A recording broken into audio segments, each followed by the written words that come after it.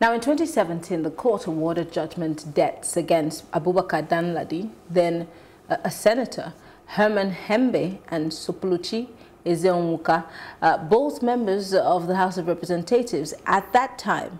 Now, in separate judgments by the apex courts, each of the federal lawmakers was sacked and ordered to return all salaries and allowances they had received while in the National Assembly.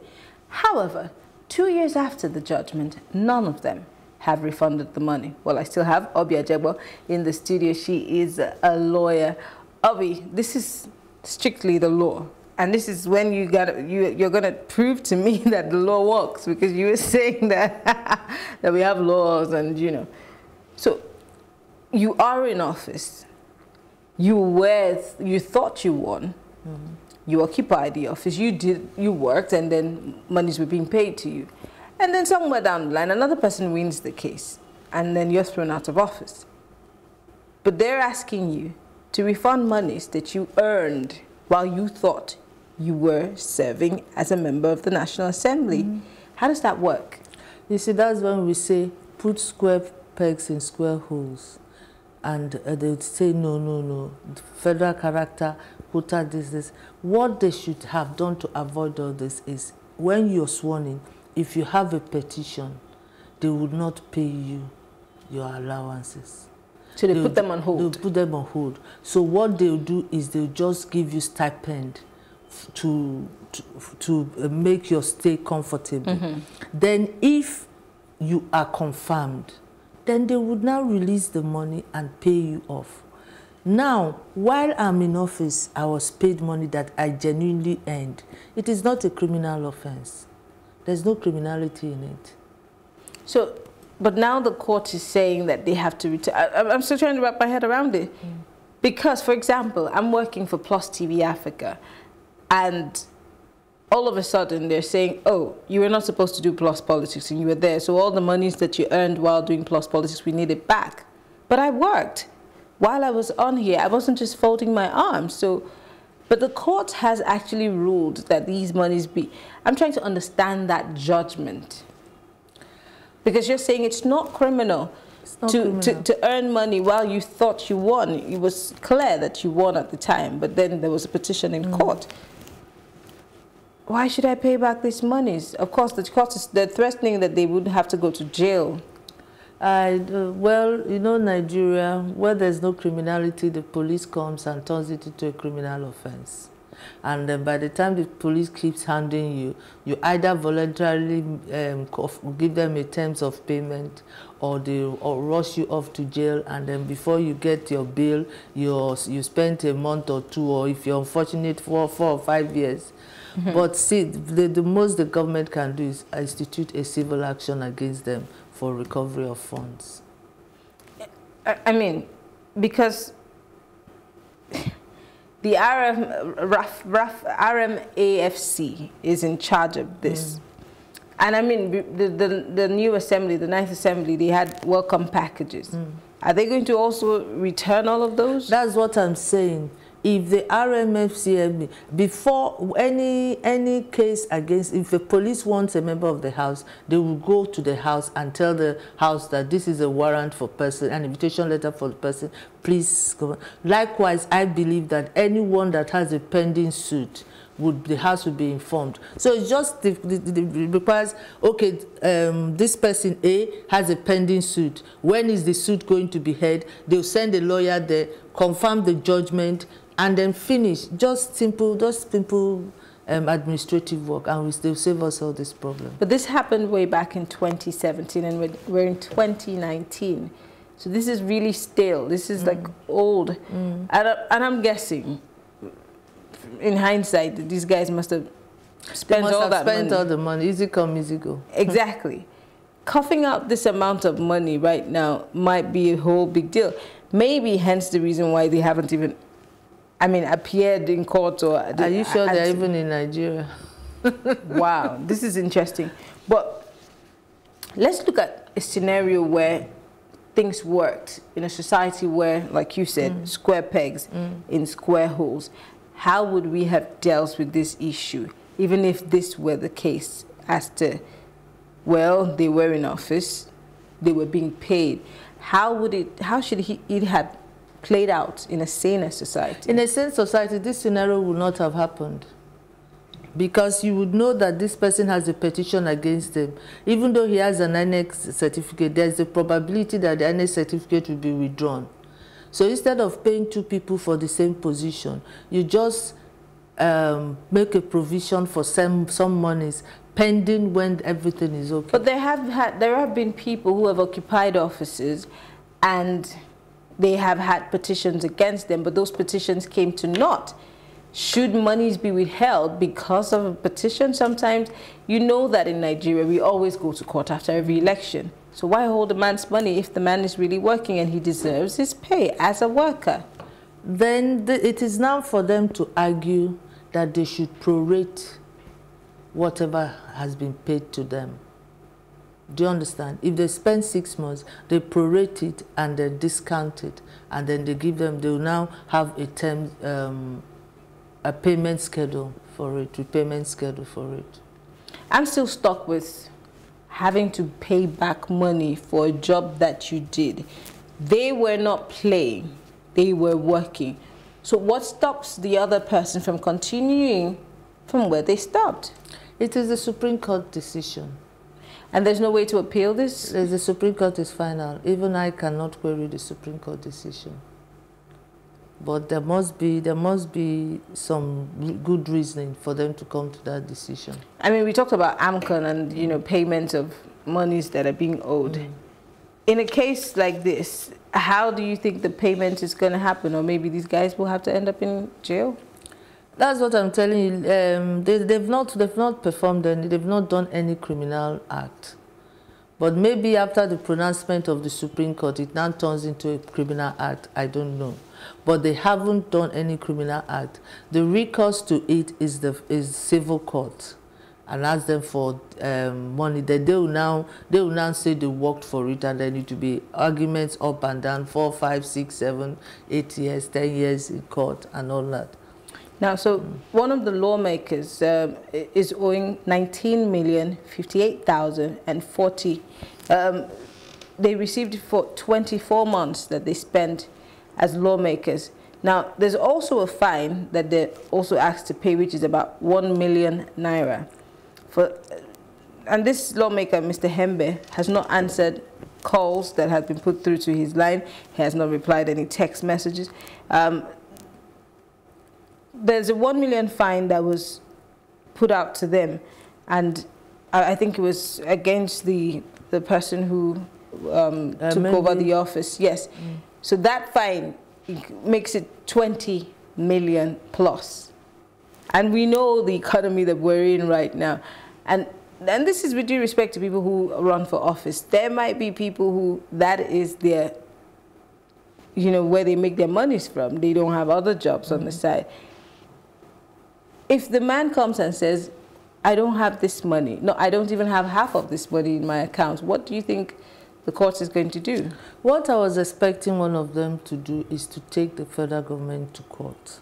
On what grounds? To challenge it. Before it got to the Supreme Court? No, to take that thing to court and file a civil suit, and now explain that they don't, put their own arguments. That's what I was expecting. Let's play a court, you know, scene right now. If you were counsel to one of these people who decide to take the government to court, what grounds will they be arguing on? Money's end. They've worked for it, albeit erroneously, but they've worked for it. And then look for a clause in the Constitution to back it up. And you think that they would get anything out of it? They will spend a good, knowing what the judiciary is like they spend a good number of years in court. And that would be monies that they don't even have, because of course, don't forget that the federal government is asking for 20 million plus. Of course, and interest, and they have, and interest is accruing on it, and they have to pay you for your services, except you're doing it pro bono, which you may not. Exactly. So there is no saving in this case, in this matter, because one way or the other, monies have to be spent. Monies have to be spent, but it's better to spend money to get yourself out of trouble than to be handed all over by the police. But if they have had, I'm sorry, this is a layman, I'm trying to understand it, but if the Supreme Court has said these people need, either if they don't pay, they have to be behind bars, where is the time to go to court? Will they still not be, is there not going to be a warrant? It depends the nature of the judgment. If the Supreme Court says they have to refund it, then you now look for a means to get them to refund it. Since it's federal government money, you can use the police, but I don't know on what basis they would use to hinge that, on what law the police will use to hinge that. Can mediation be brought into an issue such as this? Mediation is now being encouraged, but I've never seen mediation between federal government and anybody. I've seen mediation between individuals. Well, there's mediation between federal government and there's but international mediation, but I haven't, or maybe I'm not aware of it. And do you think that if this holds sway, that subsequently this kind of cases come up, the federal government will still toe this line, or maybe they would do what you have recommended? Well, if they keep towing this line, then they will now be hitting brick walls every time. So the best thing is for them to change the administrative structure in the House and say those people that have cases, let's give them a portion of their salary pending the determination of the case. But does that not in one way or the other contradict laws, either the Electoral Act or the Constitution in itself, because I'm sure that all of these things are done within the confines of the law? They are done. There's a portion in the Act that says that they should pay their remunerations and whatnot. But we are in a fix. If not, we start chasing after shadows. We start chasing after persons. But it's something that, since there's a problem, and something that the lawmakers or the lawyers that work for the lawmakers should sit down and brainstorm on a way to make it so that it will be easy for whoever is working, so that the person will not feel, I'm coming to work every day, my mates have collected their money, me, I'm not collecting any money. And also for them to see that the government doesn't look at. There should be a middle way. Can we change something in the electoral calendar, in the Electoral Act, to reduce the number of times that we have to head to court to either contest results? Can we get it right from the beginning? Because whether we like it or not, INEC is caught in the middle of all of this. Where does INEC need to tweak so that we can reduce the number of times? I know that, you know, lawyers have a field day going to court right after the elections. It's like a come one, come all. But how do we get the system less messier than we have it right now? We have to make sure the period between the filing of the election petition and the dispensation of the petition comes shorter. So that if you're there, like you said, 24 months is too long for an election petition to be hanging. It's too long. So if we can make it maybe 3 months or 6 months, then you know that for 6 months you would collect maybe quarter pay or half pay and use that. Then after that, after the dispensation, but you know, our electoral system is evolving. And once now this has come up, I know that very soon somebody will brainstorm on it and come to a solution. I mean, talking about the time frame, we see the Atiku Buhari court election petition tribunal.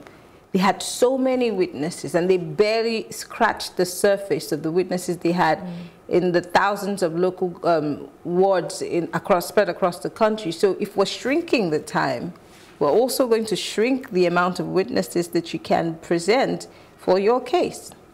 Look, if we front load matters, I have a witness, I just front load the evidence the witness has to say, put it down, and then the only thing is just come and the witness comes within 30 minutes or 1 hour, the person goes, because everything has been front loaded. It makes it easier. When you say front load, for those of us who are not used to the court languages, what do you mean by that?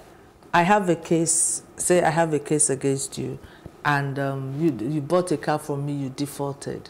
So instead of me today, I'll bring one paper and say this is the evidence. I'll put everything together and say this is the receipt you bought it, this is the payment, this is the first check you gave me, the second check that bounced, this. So the judge has already seen the case.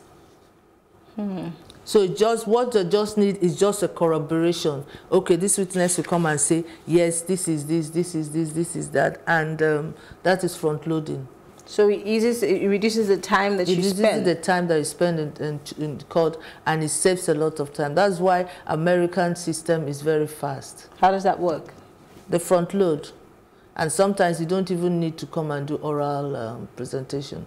But sometimes... But they have a jury system, which we don't have. That's for criminal. For criminal cases, okay. But for electoral cases, they front load most of the time. Yes, most and so it shrinks the time that they waste in court. Interesting.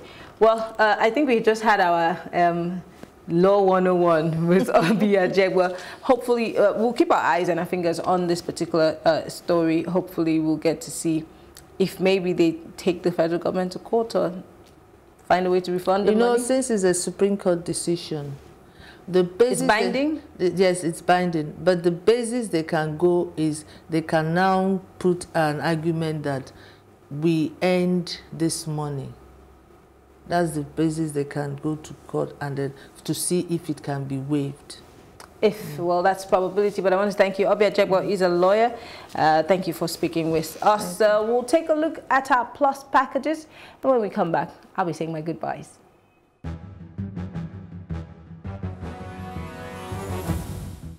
This honorable committee want to make sure there's value for money. And making sure that there's value for money, those that are saddled with such position of authority must give account of it. And we are determined to make sure that the Niger Delta people that have contributed a lot to the building of this nation must have succor and smile on their face. That is why we are saddled, that's why we are here. We need your cooperation. Today, I can proudly say that the Speaker of the House of Representatives is so determined to use legislative instruments to find solutions to our age-long problems.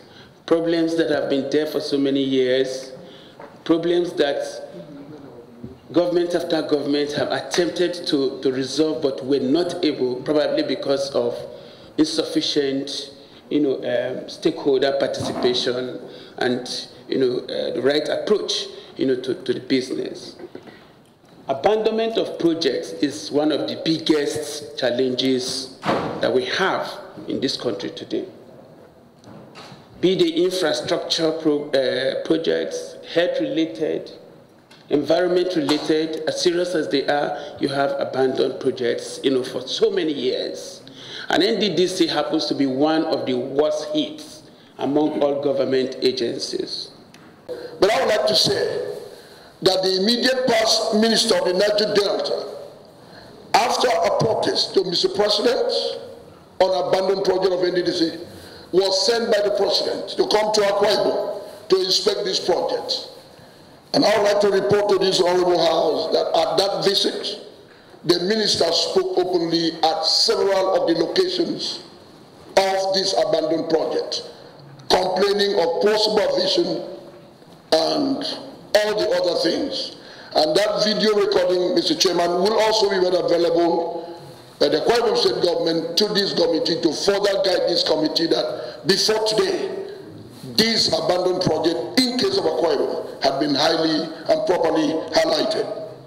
And what has brought us here is to give our input in this public and investigative hearing over the NDDC abandoned projects, and to say our bit, because we too have hardly benefited anything from NDDC, even though a great deal, and I want to stress the great deal of value is being taken from the bowels of our land for the development of the rest of this country.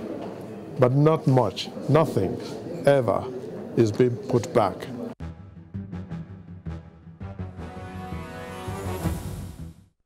Well, these conversations will keep going on and on and on. We are trying as much as possible to make a great Nigeria out of what we have, and questions have to be asked. People have to go to jail, and the law must take its full course. I am Maryann. It's been Plus Politics.